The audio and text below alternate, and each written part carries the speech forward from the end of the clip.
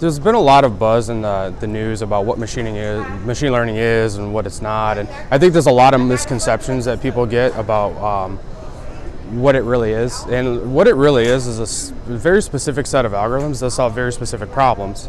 And machine learning is only targeted towards certain types of problems, such as like classifications or regressions, recommendations, those kinds of things.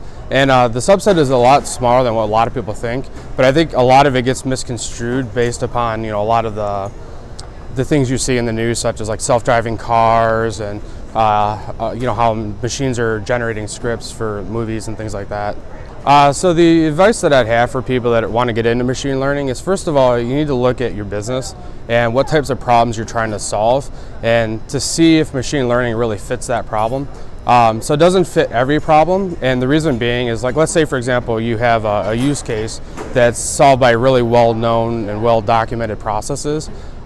Introducing machine learning could introduce variability where you don't necessarily want it. So the biggest thing I would say is figure out what types of problems you're trying to solve, more so than trying to match buzzwords, and figure out like what types of algorithms and stuff solve those, and then start targeting that as your entry point. There's been a lot of good resources out there, especially from like companies like Microsoft with Azure. There's a lot of good like cheat sheets, if you will, that'll walk you through the different types of algorithms and things you can do with it. And I'd recommend starting at like one of those as a source to figure out what types of problems you can actually solve.